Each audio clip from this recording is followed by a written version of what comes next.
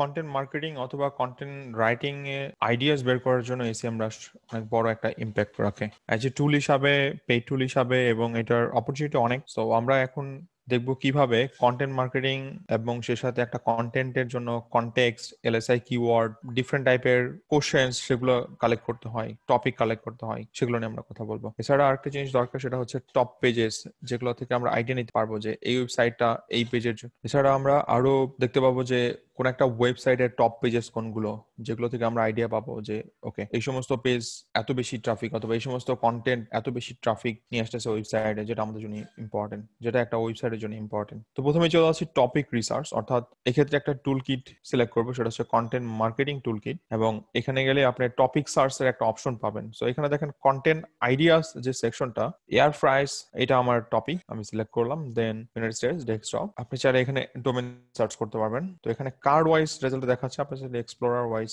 অথবা ওভারভিউ অথবা mind map সে wise দেখতে পারবেন। Trending sub topic first, so যেগুলো সবচেয়ে এই মুহূর্তে ট্রেন্ডিং টপিক, যেটা SEMrush কালেক্ট করছে আপনার জন্য, সো আপনি সেটা দেখতে পারবেন। তার আগে আমরা একটু দেখে নেই যে কি কি টপিক আমাদের সামনে আছে। তো ফ্রাইড চিকেন নিয়ে আমরা একটা কন্টেন্ট করতে পারি, কিচেন অ্যাপ্লায়েন্স নিয়ে একটা কন্টেন্ট করতে পারি, এয়ার ফ্রায়ার রেসিপিস নিয়ে কন্টেন্ট করতে পারি, চিকেন উইংস নিয়ে করতে পারি। সো এটা হয়তো আমি সার্চ করলাম এয়ার ফ্রাইস বা আস্তে আস্তে চিকেন উইং, ফ্রাইড চিকেন, এটার মেইন উদ্দেশ্যই হচ্ছে যে এয়ার ফ্রাইস দিয়ে কিভাবে ফ্রাইড চিকেন বানাতে হয়, এয়ার ফ্রায়ার দিয়ে কিভাবে চিকেন উইংস বানাতে হয় সেটা নিয়ে। দেন chicken nuggets, deep fryer, so fryer আবার এখানে একটা ডিফারেন্সিয়েশন পাচ্ছি, air fryer oven, mozzarella stakes, onion Rings, বিভিন্ন টাইপের রেসিপি পাচ্ছি। ওকে, এখানে একটা কন্টেন্ট আইডিয়া পাচ্ছি, বেস্ট এয়ার ফ্রায়ার, আমরা সেক্ষেত্রে বলতে পারি best air fryer 2020, heating element, best air fryer 2020, best air fryer 2021, 2022, এইভাবে আমরা হয়তো কন্টিনিউ করতে পারি। এখানে এখানে অনেকগুলো কিওয়ার্ড আইডিয়া পাচ্ছি। আমরা যদি একটাকে একটু ভাঙি, এয়ার ফ্রায়ার রেসিপি, তো সেক্ষেত্রে কি আসে একটু দেখি। এয়ার ফ্রায়ার রেসিপির জন্য এখানে দেখেন টপ হেডলাইন্স গুলো চলে আসতেছে, যেখান থেকে আমরা একটা আইডিয়া পেতে পারি। 13 surprising and easy air fryer recipes you must try, এটা একটা অনেকটা ভাইরাল টপিক। এই টাইপের কন্টেন্ট লিখলে আপনার শেয়ার হবে বেশি, মানুষ অনেকটা সময় পরে পড়বে, কারণ সে জানতে চাইবে 13, সেটা লিস্ট টাইপের কন্টেন্ট। যেমন এটাতে অনেক বেশি দিচ্ছে 45 healthy air fryer recipes. So আপনি এখানে দুইটা কন্টেন্ট আইডিয়া করতে পারেন, একটা হলো ইজি রেসিপি আর একটা হলো হেলদি রেসিপি, দুইটা আলাদা কন্টেন্ট হতে পারে। দেন এখান থেকে আমরা হেডলাইন গুলো পাচ্ছি, রিলেটেড কিছু সার্চ এখান থেকে পাচ্ছি। আবার ফিশের জন্য আলাদা, ইজি রেসিপির জন্য আলাদা, চিকেন রেসিপির জন্য আলাদা কন্টেন্ট হতে পারে। এই টাইপের কোশ্চেন গুলো যেগুলো আমাদের হেল্প করবে, এখানে 48 কোশ্চেন আছে, যে কোশ্চেন গুলো আমাদের কন্টেন্টের মধ্যে যদি আমরা ইন্টিগ্রেট করতে পারি, আমাদের ফিচার স্নিপেটে একটা রেজাল্ট পাওয়ার একটা চান্স আছে। এছাড়া কোশ্চেন সেকশনে আমরা একটা রেজাল্ট পাওয়ার চান্স আছে, অর্থাৎ আমাদের ওয়েবসাইট র্যাঙ্কে চলে যাওয়ার একটা চান্স আছে। কম্পিটিটিভ দেখেন 80%, সো কিওয়ার্ড ডিফিকাল্টি, এটা কম্পিটিটিভ।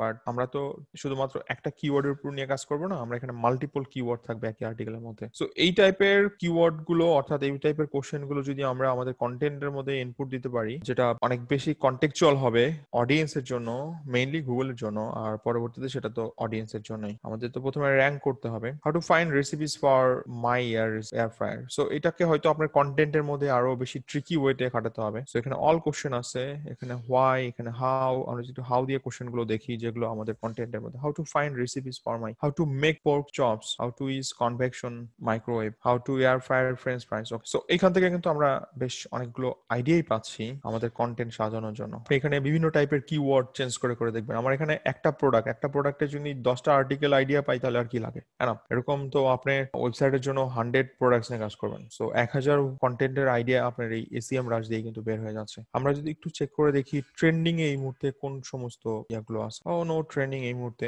সো এয়ার ফ্রায়ার সবচেয়ে বেশি, যদিও কিচেন রিলেভেন্ট প্রোডাক্ট গুলো সবচেয়ে বেশি সেল হয় আপনার অক্টোবর, নভেম্বর, ডিসেম্বর, জানুয়ারি। সো এটা একটা সোর্স, যে আমরা এটা হচ্ছে টপিক, সেই টপিকের উপর বেস করে আরো ডিটেইলিং ডাটা পাচ্ছি, সেখান থেকে আমরা এগুলোকে রিসার্চ করে আমাদের কন্টেন্টের জন্য, অর্থাৎ আমার কন্টেন্ট রাইটার জন্য হেল্প করবে। এছাড়া কন্টেন্ট মার্কেটিং এ হেল্প করবে, কন্টেন্ট রাইটিং এবং কন্টেন্ট মার্কেটিং। সো আপনি যদি আউটরিচ কন্টেন্ট নিয়ে কাজ করতে চান, ওকে, তাহলে সেই ক্ষেত্রে এই টাইপের কন্টেন্ট খুব বেশি হেল্প করবে। Best air fryer fried chicken recipe without using oil. So আপনি যখন এই কন্টেন্টটা অন্য সাইটে দিচ্ছেন অথবা অন্য কারো ওয়েবসাইটে দিচ্ছেন অথবা আউটরিচের জন্য ইউজ করতেছেন, সো অনেক বেশি কানেক্টিং করবে এবং পাবলিশ করবে। কিন্তু এছাড়া আমরা যদি জানতে চাই যে আরো ডিটেইলিং, বিশেষ করে ফাইন্ড কোশ্চেন কন্টেন্ট। সো আমরা জানি কিভাবে সার্চ করতে হয়। এখন আসি এসইও টুলকিট, এটার মধ্যে অলরেডি আমরা এটা করছি এবং আমরা চলে যাব এখান থেকে কিওয়ার্ড ম্যাজিক টুল। এইখানে দেখেন কিওয়ার্ড ম্যাজিক টুলের আন্ডারে কোশ্চেন একটা সেকশন আছে। এবার এখান থেকে আরো ডিটেল কোশ্চেন পাচ্ছে। দেখেন এখানে শুধুমাত্র এয়ার ফায়ারের উপরে 22,000 কোশ্চেন তৈরি হয়েছে এবং কোশ্চেন আছে যেগুলো আমাদের জন্য হেল্প করবে। সো আপনার কয়টা কন্টেন্ট দরকার এই প্রোডাক্টের জন্য? আপনার হয়তো 5টা, 10টা, 15টা, 20টা কন্টেন্ট দরকার। সো যেগুলো মোস্ট রিলেভেন্ট একটা আর্টিকেলের সাথে আরেকটা কানেক্টিং হবে সেগুলোই আপনি নিয়ে কাজ করবেন। এবং এইগুলো আবার দেখেন ক্যাটাগরি করা, যে okay question, chicken relevant question কোনগুলো, দেন মেক রিলেভেন্ট কোশ্চেন কোনগুলো, লং যে কত সময় ধরে রান্না করতে হয় সেই টাইপের কোশ্চেন কোনগুলো। আমরা কিন্তু এখান থেকে আরো ডিটেইলিং ডাটা পাচ্ছি। এছাড়া আমরা যদি আরো ফিল্টার করতে চাই সেগুলো কিন্তু এখান থেকে ফিল্টার করা পসিবল, যে ওকে ওয়ার্ড কাউন্ট এত থেকে, দেন কেডি। ওকে, কেডি আমাদের জন্য ইম্পর্টেন্ট। আমরা বললাম যে ম্যাক্সিমাম 75% কিওয়ার্ড ডিফিকাল্টি ওই টাইপের কিওয়ার্ড গুলো অথবা কোশ্চেন গুলো আমাদের সামনে দেখি। এরপরেও দেখেন 21,000 কিওয়ার্ড, 22,000-এর মধ্যে 21,000 কিওয়ার্ড যেগুলো নিয়ে আমরা কাজ করতে পারি। প্রিহিট এয়ার ফ্রায়ার, সো এটা একটা বড় সোর্স কনটেক্সট বের করার জন্য। সো এগুলো কিন্তু ওয়ান কাইন্ড অফ কনটেক্সট যেগুলো আমার কন্টেন্টের মধ্যে ইনকর্পোরেট করব এবং গুগল খুব সহজেই বুঝতে পারবে, অ্যালগোরিদম খুব সহজেই বুঝতে পারবে যে আমার কন্টেন্টটা কি নিয়ে লেখা হচ্ছে এবং অডিয়েন্স যখন এটা দিয়ে সার্চ করবে সো সেও বেটার রেজাল্টই পাবে। What can you cook in an air fryer, so how to clean air fryer, multiple content idea পেয়ে যাচ্ছি, রাইট? সো এটা একটা সোর্স। আরেকটা বড় সোর্স সেটা হচ্ছে আমরা যদি কোনো ওয়েবসাইট সার্চ করি এসইও টুলকিটের মধ্যে এবং এটার এসইও টুলকিটে না দিয়ে এটা যদি আমরা কম্পিটিটিভ রিসার্চ টুলকিটের মধ্যে দেই এবং এখানে দেখবো যে ওভারভিউ তো এখানে থাকবেই। ওভারভিউর আন্ডারে দেখেন এখানে একটা সেকশন আছে অর্গানিক রেজাল্টের মধ্যে, পেজেস দেখতে পাই যে কোন সমস্ত পেজ গুলো থেকে সবচেয়ে বেশি ট্রাফিক ড্রাইভ হচ্ছে। তো অর্গানিক পেজ এখানে 45,000 অর্গানিক পেজ আছে, অলমোস্ট 46,000। বুঝতেই পারছি কি পরিমাণ কন্টেন্ট পেজ তার, এবং প্রত্যেকটাই কন্টেন্ট পেজ। 46,000 কন্টেন্ট পেজ, এত ট্রাফিক হওয়াটাই স্বাভাবিক। দেখেন এখানে how to back A potato in the oven, so ওভেনের মধ্যে কিভাবে পটেটো বেক করতে হয় এটা সবচেয়ে বেশি ট্রাফিক নিয়ে আসতেছে এবং এটার জন্য সে এতগুলো কিওয়ার্ড র্যাঙ্কে আছে, এতগুলো কিওয়ার্ডের জন্য সে এত ট্রাফিক পাচ্ছে এই আর্টিকেলে।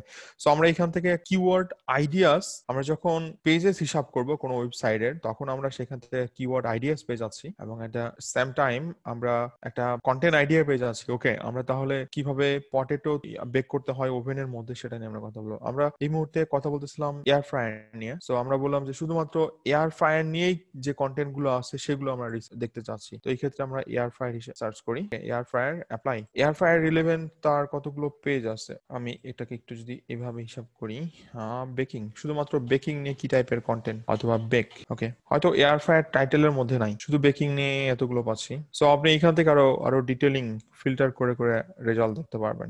রেসিপি, শুধুমাত্র রিভিউ, আমি চাচ্ছি রিভিউ নিয়ে অ্যাকচুয়ালি কতগুলো কন্টেন্ট হয়েছে, তাহলে আমি ওই সমস্ত প্রোডাক্ট নিয়ে কাজ করবো।